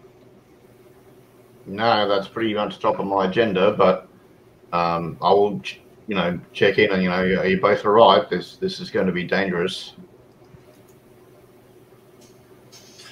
Dangerous but exciting. I'm sure it will go smashing. And Reeves is just kind of looking like stressed and frazzled at that, and like takes another swig of her brandy.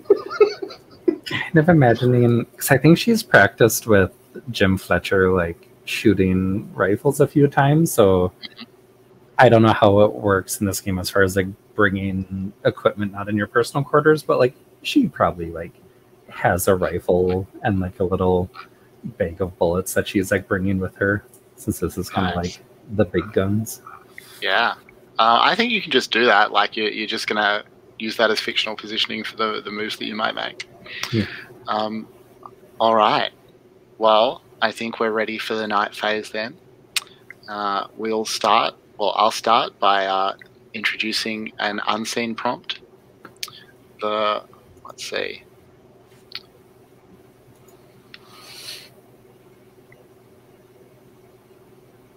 I think that I would like us to do the Prison Hulk at Woolwich, which starts at 11I on the London at Night tab, if you want to find that one.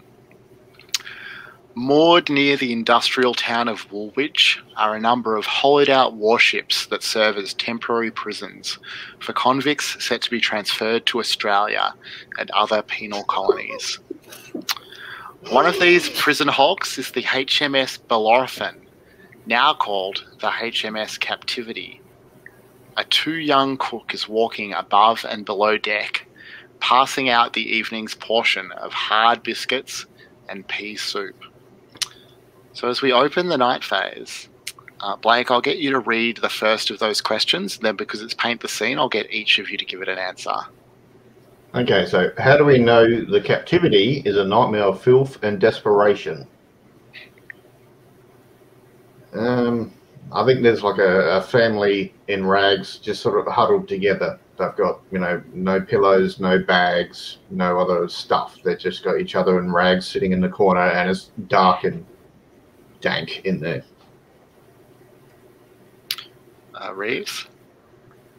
I think along the walls, whether it's like rust stains or, other stains, there's just constant, like, by windows, like, running stains running down, or, it just looks like filth is just kind of, like, running down on the wall and, like, dripping down. Yeah. Cecile? I think the crew of the ship go armed everywhere, like, just on the they know the prisoners have nothing to lose, and they're constantly on guard, constantly ready for any kind of trouble. Nice. So you have all gathered. It's late. You've gathered near this sinkhole over the abandoned railway station. You probably know of a few different ways in. I guess you can, abseil down from the top of the sinkhole, but there's also, old entrances through the sewers, through some collapsed tunnels that you could make your way through, different ways you might approach. But as you approach the site, all of you find yourself dwelling on terrible things that have happened to you in your lives, these dark memories that just flare up in your minds. And at first, each of you separately, just takes this for one of those things, you're remembering something unpleasant. But you realize that the more you try to advance towards this site, the thicker those memories get and the harder it is to make progress. And all of you come to the realization that this is in fact some sort of magical barrier that is there to repel anyone trying to advance on the ritual. What do you do?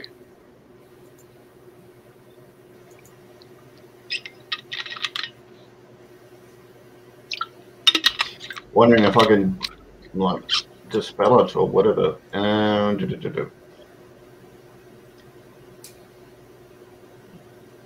Banish a spirit or curse? I guess it's kind of like that. Yeah, I'm going to try my rights of salt and smoke to... Yeah. I mean, I think that you are unsure whether this will work. It's not like anything that you've banished before, but you can definitely give it a go. So, tell us about the offerings to the dark entities that you make. I probably expected to have to do a ritual, so I would have got like a bag of rats from the cellar. You just collected them when Miss Reeves was coughing them up the other day. Yeah, cheers for that. Poor bugger, poor Reeves. Okay, so I've carried them, and I'll stake out 3, and I did ancient Greek before, so I'll call upon the power of Hecate and Zeus and Artemis to give us strength and help us find a clear way through the darkness that besets us. All right, go ahead and roll with sensitivity. And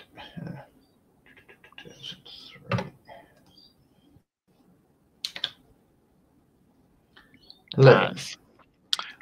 So on a 10 plus, the magic works without further cost. All of you feel the memories fade, or at least the intensity with which they force themselves upon you. Reeves and Cecile, how do you advance as this magic loses its hold on you? How do you want to enter the ritual space? I think Reeves definitely has like her rifle out, kind of pointed forward, and is probably quietly muttering what Jim Fletcher had told her to do. So she's like, muttering to herself, like, keep a firm grip, breathe in, breathe out, calm breaths, in like almost a slight caricature of like an American accent, trying to just remember like what he's told her. Nice. Cecile, what about you? I've got a shotgun, and I'm just, kind of just marching forward, looking around, just almost eager for some kind of confrontation, and just sort of humming my merry little tune to myself. How is Cecile with a shotgun? Is it a shotgun or like an old musket or something? No, I think she shelled out for a new fancy shotgun, and I'd say she's enthusiastic, but she's not particularly skilled. All right. Well, now I have to ask: is Helena also like conventionally armed, or relying on her? She's got her athame, whatever you want to call it. Yeah, she's going to stab someone with that if she has to. All right. Look, I think this would be a good spot for us to take a break, and then we'll come back and play through the rest of the night phase. So let's just come back on the hour, if that's okay. All right. Is everyone ready to continue? Cool.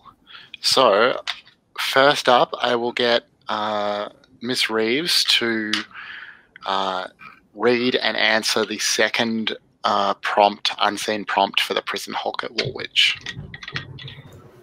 Yeah. So narrate a scene in which we see the convicts at leisure. How do they entertain themselves? How do they maintain their connection to God and society, if at all? I mean, I think there's kind of like a illegal gambling ring going on, but, they don't have any, like, dice or anything like that, so they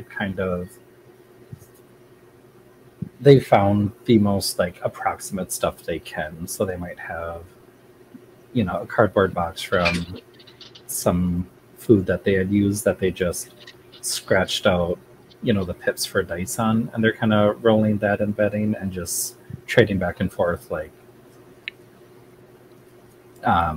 scraps of paper with, like, ones written on it to kind of denote value amongst them, and they're bartering at that. And so there's a bunch of the convicts kind of around in a circle with more kind of standing around them, and they're all, gambling at that. Where off to the side, kind of trying to maintain their connection, the huddled family that Blake had mentioned, they might be praying back and forth to each other as much as they can, just trying to, stay connected amongst themselves and stay connected to God in their own way. So I think that's kind of how they're at leisure. Such as it is. Yeah. All right. So the three of you have arrived crouched in the shadows at the edge of this ritual space. The remains of the former railway station all around you, partially collapsed. You can see the train tracks still. You can see the moonlight and the starlight shining down through this big sort of opening in the ground above you. And the light shines down and strikes the circle of the Coven. 4 of them, all of them dressed in black, veiled. All of them grown somehow in the course of this ritual, standing now, 8 feet tall, hovering slightly above the ground, glowing with eldritch energy.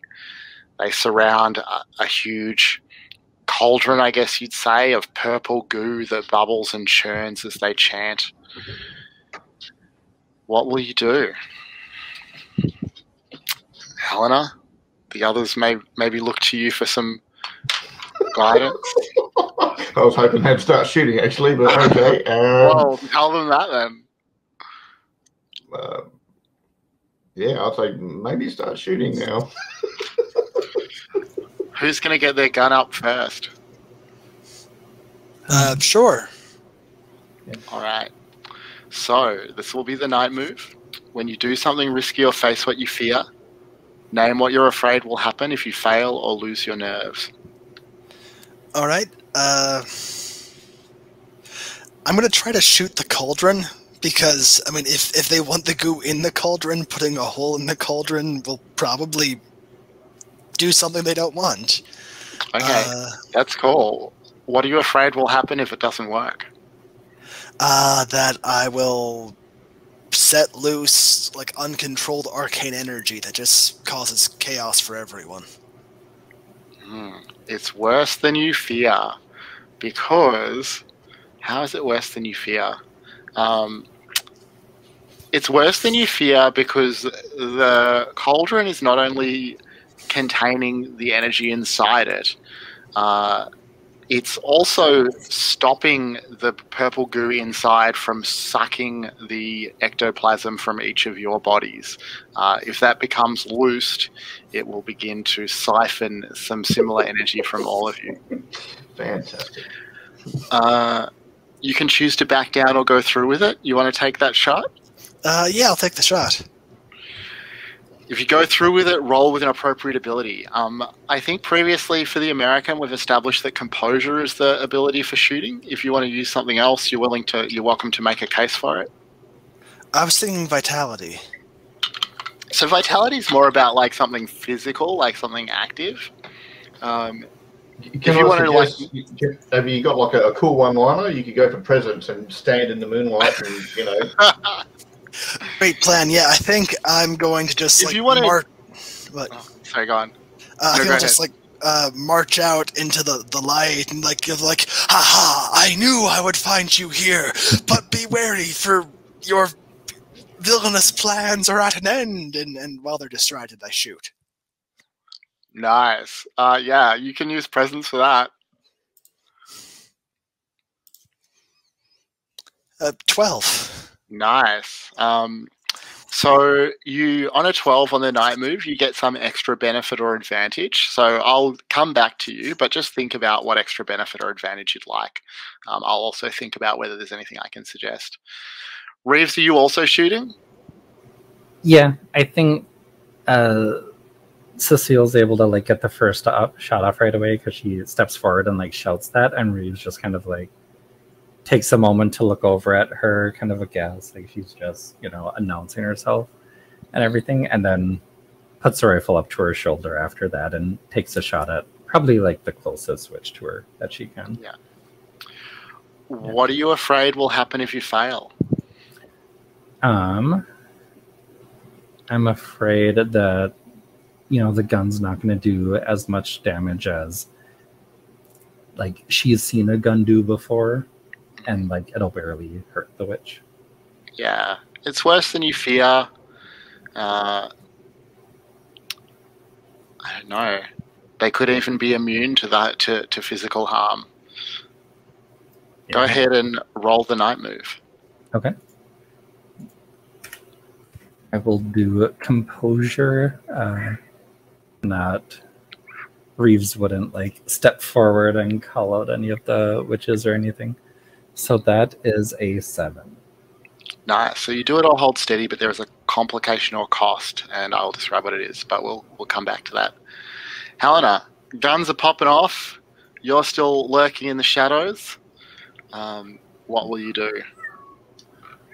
I kind of feel like I've done enough rituals. I'm going to try and flank and sneak around and just try and get my Athame and stab one of the witches. Yeah. Like no, anyone... I'm going to try and push one into the cauldron. Oh, nice. So it sucks their life, sort of thing. Yeah. I guess that would be vitality, I'm thinking. I guess so. Physical. What are you afraid will happen if you fail? Some of the goo will get on me and I'll get drained a bit as well. Oh, it's worse. They will drag you right into the cauldron with them. Go ahead and roll with vitality. Or sorry, you have the opportunity to back down if you want. No shit, no. Okay, so no offense. 8. An 8. Okay, so you do it or hold steady, but there is a complication or cost. Okay, so we'll come back to those outcomes, but first we'll narrate the next. We'll deal with the next unseen prompt. So, Cecile, can you read that third prompt for the unseen and then answer it? Narrate a scene in which we see a convict being punished by a ship's officer. What did the convict do? How is the punishment being carried out?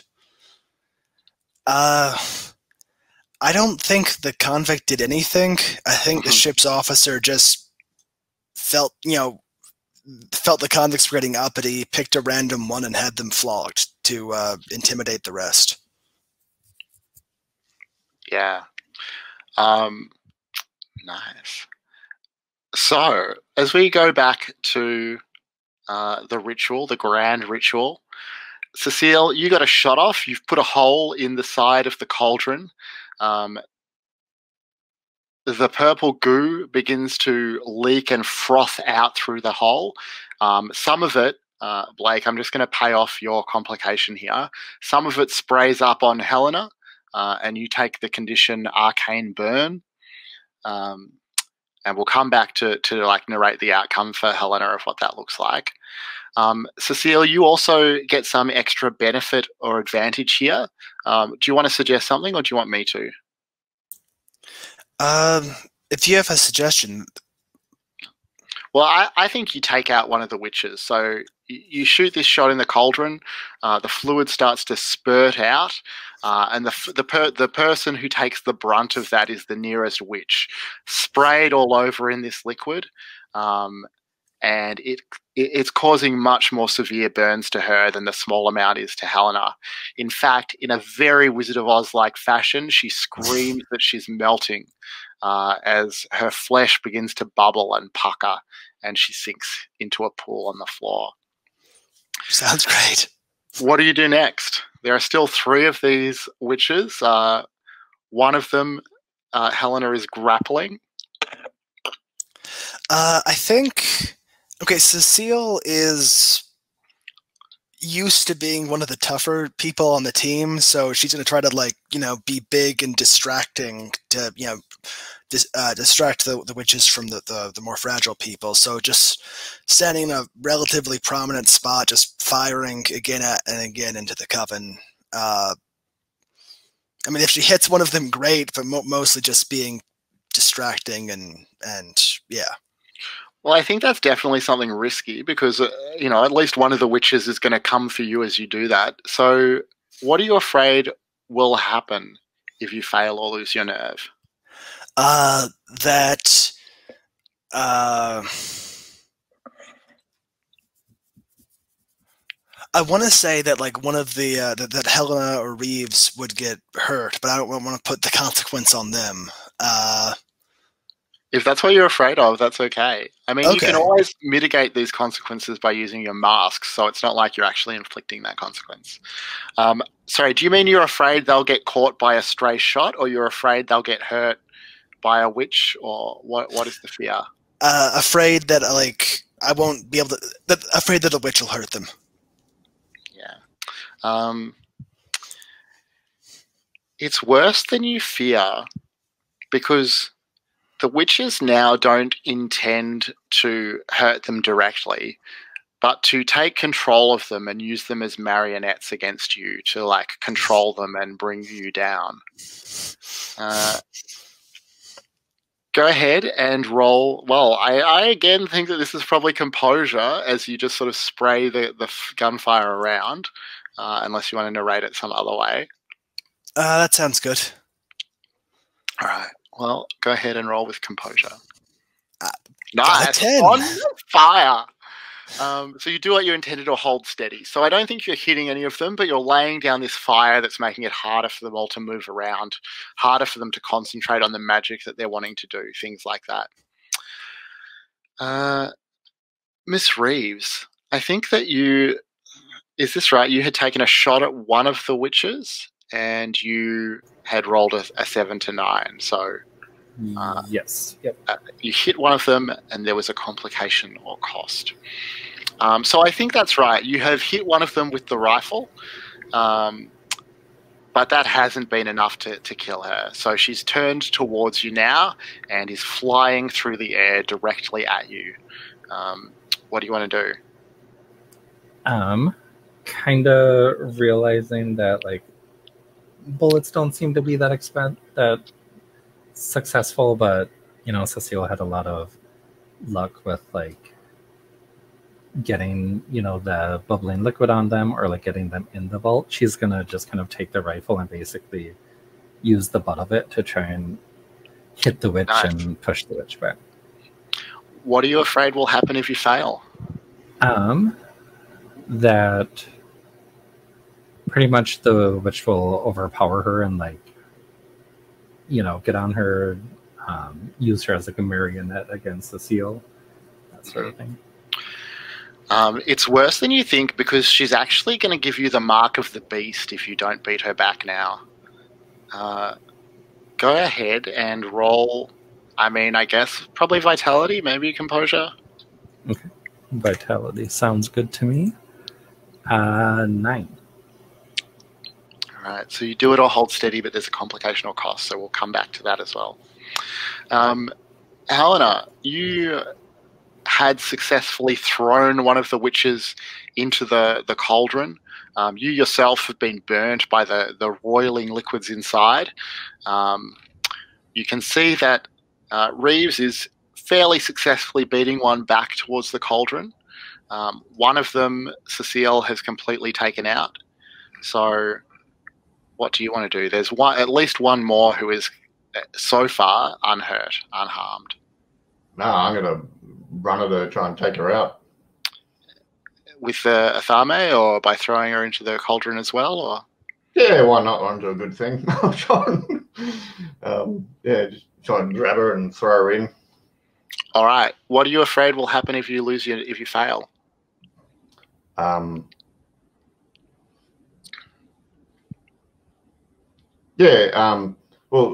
do they have a fire under this cauldron, or is it just? I imagine they do. Yeah, maybe like my dress catches on fire because I didn't really dress for the occasion. I just noticed there's a lot of.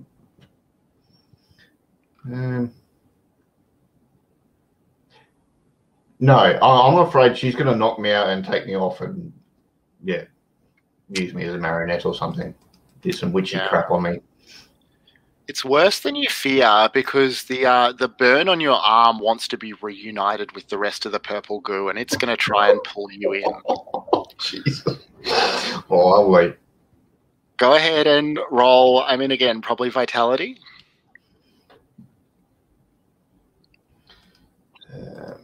I can't really argue anything else. All right, let's go. 7. Fantastic. So a success, but with a complication or cost. Let's have the last of the unseen prompts. So, Helena, can I get you to read and answer the last of those?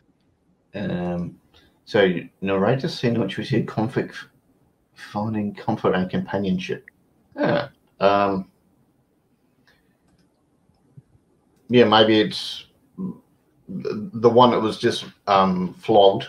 One of the other ones, sort of says, come and sit with me, and they'll get like a bit of a damp cloth. It's got seawater on it, but they just sort of dab the wounds and gently give them a hug and just talk to them. It'll be all right. You'll pull through. We'll get through this. It's just generally there for them. Nice. So, Helena, as you throw another witch into the cauldron, you see her start to melt into that whatever's in there. But you also see, almost like it's reflected in the surface, an image of London just beset and overcome by vampires. You see the vampire apocalypse unfolding, and you realize that the magic has already started and that you need to do more than just take out these witches. So Reeves is still fighting with one of them, but you've got to do something now to stop this magic. What will you do? Sorry, you're muted. Okay. I've got...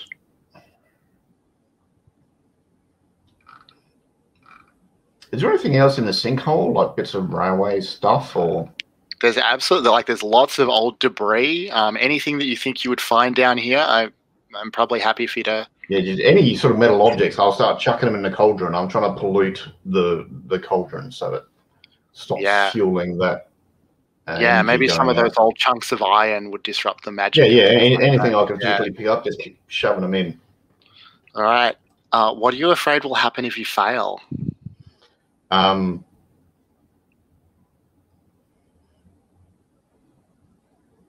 Yeah, it's too late. Mm-hmm. And the vampires will come get us because the cauldron's told some nearby to come protect it, sort of thing.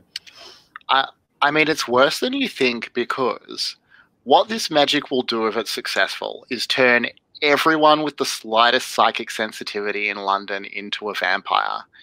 And you are the closest to the cauldron. So you will be the first to turn, and that will be the beginning of the end for everyone. So go ahead. I guess you can roll maybe composure or sensitivity for this, or what are you thinking? I think because I noticed this ritual was, fueling the transformation and the other psychics and stuff. Then yeah, sensitivity. I think I sort of stopped shoving stuff in just for a second, took a deep breath, and oh shit. All right. Let's see if we can. Oh, 10. Nice. Well, so you get to describe what it looks like. What happens as you block the magic? I just keep piling the chunks of metal debris in the cauldron. The two remaining witches, I think there are, sort of hiss and snarl at me because they're aware of the flow of the magic's been blocked. I think it's just one left now. I think if I was keeping track right, I think there's just the one that Reeves is beating back. But yeah, she definitely like howls and snarls at you. She is screaming about how you could have been the first of the greatest event in human history, and now you'll just die like all the others, unremembered and unmourned. Ms. Reeves, the complication that you take as you beat her back towards the cauldron is that the laceration in your cheek starts to bubble, starts to burn, and you now also take the condition Mark of the Beast, a tiny black 666 that appears on your cheek where the laceration was, or just above the laceration. Cecile, you see that Helena is doing some magic stuff. It seems like it's working. Reeves is beating back the last of the witches, and that seems like it's working. What do you want to do? Go help with the last witch. I think I'll just run up behind her and whack her with the butt of the rifle. The two of you are just going to beat this witch into the cauldron. Okay. There's a moment as she sinks into the cauldron where her veil is thrown up over her face. And what you see in her face will haunt you for a long, long time. But you have defeated the Coven, and their ritual has been aborted. The vampire apocalypse will not come to London this day. What do you say to each other in this moment of triumph?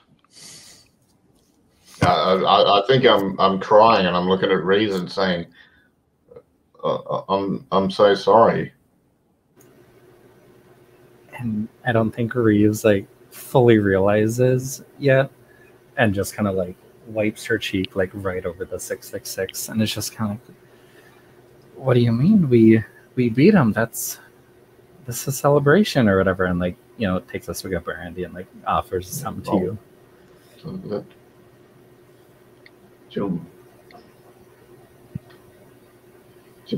Yeah, I don't think she'd have a mirror or anything on her, so I think she'd just say, "We'll get home safely. Thank you very much." So as you come back to the surface, you know, you climb up out of this old sinkhole, this you know, ruined railway station. There's still this like purple light glowing up out of the sinkhole that illuminates everything in this odd eldritch color that will fade. You see a handful of figures who are standing at the top there, watching you emerge.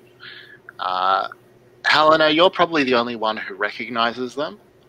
You see Theodora Braithwaite. You see her daughter, Tatiana Braithwaite. You see her tweed-clad servant. The other, you know, Reeves and Cecile certainly recognize, you know, an upper class, probably mother and daughter. That's probably evident. And their servant.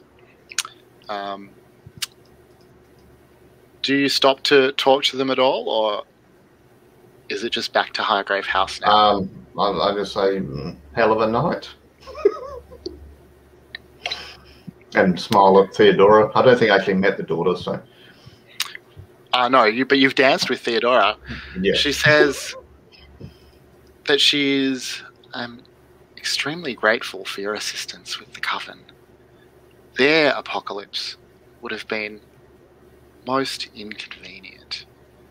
And there's something about the way that she says their apocalypse. Yeah, yeah. I needn't explain my bit. I just smile and said, you know, we must go rest. Have a good night. All right. Do either Reeves or Cecile say anything to the Braithwaites? Not to the Braithwaites, but like as we're walking away, Reeves is just kind of like grabbing Helena's sleeve, like their apocalypse. Did you hear how she said that? Just kind of like already having a mental breakdown. I thought they were potential allies, but perhaps not. Are you all right, Cecile? I'm just dandy. There's always something going on in this town, isn't there? Yes, it's never a dull moment. You did some good shooting back there. Thank you very much. All right. So back at Hargrave House, we'll start the dawn phase. You, first of all, get to collect rewards if a threat was resolved, and it was. So let me just quickly find the rewards that you can choose here. So I might just say them because it's quicker than copying them out. One of the choices is a memento from the investigation. If you choose that one, you ask another hunter what it is and then add it to your personal quarters. Or there are two specific mementos that you can choose. One of them is a rosary made of tiny animal skulls and finger bones, and the other is a copy of the 6th and 7th Book of Moses, a grimoire. Cecile, since you're not going to join us again, it's unfortunately not very relevant for you to take a reward. But first of all, Helena, this is, you know, the Coven's been weighing on you for a while, so I feel like you should get first dibs on the spoils. I like the rosemary. I just thought, does Reeves want to grab some of the that purple ooze for the mother? You know, making it, maybe that can be used in making the kid or something. Ooh. Oh, well, Reeves also gets to take a memento just from her regular move. So okay. a few options there. Oh, that's true. Yeah, I'll say I take, you know, some of the purple ooze as part of my dawn move, and then as part of the reward, I'll say I'll take the memento that like the other hunters can kind of describe. So well, I'd sir, love to. Yeah, I'd love to get Cecile or Carl if you feel like it. So, what memento does Reeves take away from the ritual?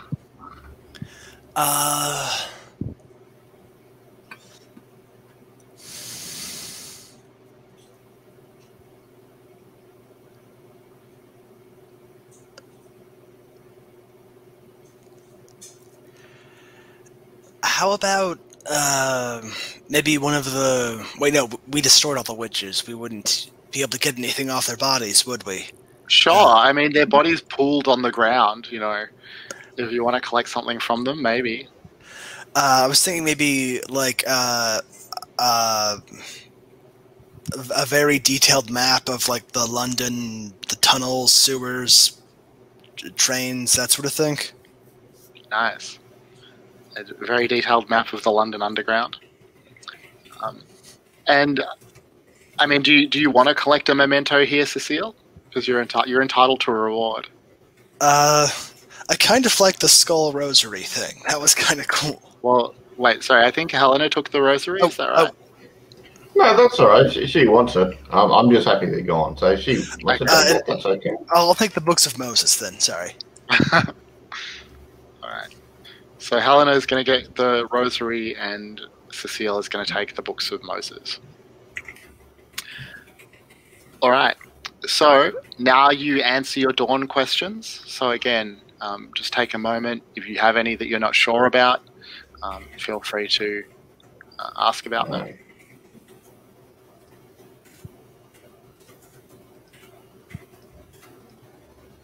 Yeah,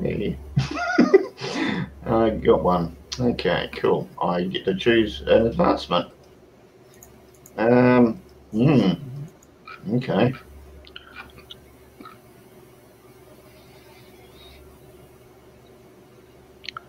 I mean, I think it might make sense that we might finish up early today, because starting a new threat here seems a bit like the timing seems a bit strange. So if that's okay with people, we might just finish up with the dawn phase. So if you want some time to think about what advancement you'll take, get that ready for next time. Right. So I took the advancement familiar. I'm thinking there's a cat that's been around Hargrave House forever, and after we defeated the Coven, it decided it actually likes me. I It's love named that. Xerxes, because it's a Persian cat. Mm-hmm. We don't know how old it is, but yeah, it's decided it likes me after we defeated the Coven. Mm-hmm. I love that. I'm excited to see what Xerxes can do in the future. If anyone wants to mark new dawn questions, you can do that here. And Reeves, we already resolved your dawn phase move. You're going to take some purple goo as a memento. Yep. So that, I think, is where we'll leave it. If it's okay, I'll just end the recording, and then we'll do a quick round of stars and wishes. Thanks so much for playing with us today, Kyle. Mm-hmm.